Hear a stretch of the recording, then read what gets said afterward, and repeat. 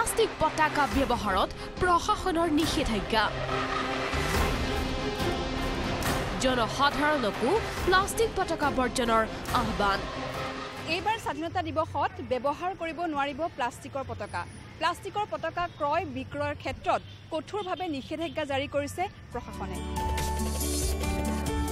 দেশজুৰি চলিছে স্বাধীনতা দিৱস উদযাপনৰ ব্যাপক প্ৰস্তুতি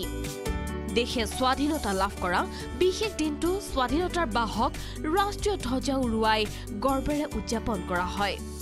এই বিশেষ দিনটোত প্লাষ্টিক মুক্ত ৰাষ্ট্ৰীয় ধ্বজা উৰুৱাওক সকলোৱে সেয়েহে কামৰূপ মহানগৰ প্ৰশাসনে প্লাষ্টিক পতাকা বিক্ৰী আৰু ক্ৰয়ৰ ক্ষেত্ৰত জাৰি কৰিছে নিষেধাজ্ঞা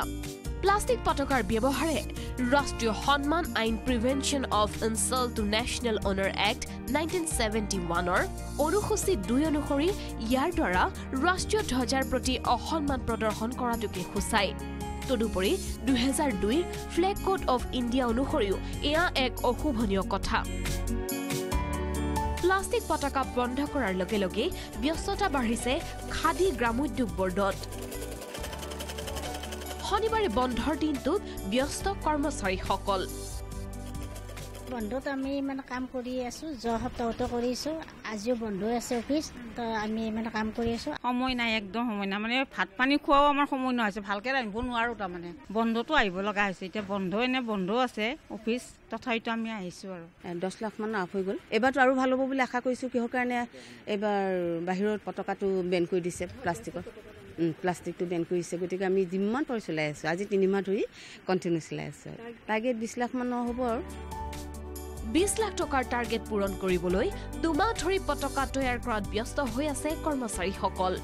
ইয়াৰে প্ৰশাসনৰ নিষেধাজ্ঞাৰ প্ৰতি সঁহাৰি জনাই ব্যৱসায়ীও বৰ্জন কৰিছে প্লাষ্টিক পতাকাৰ বিক্ৰী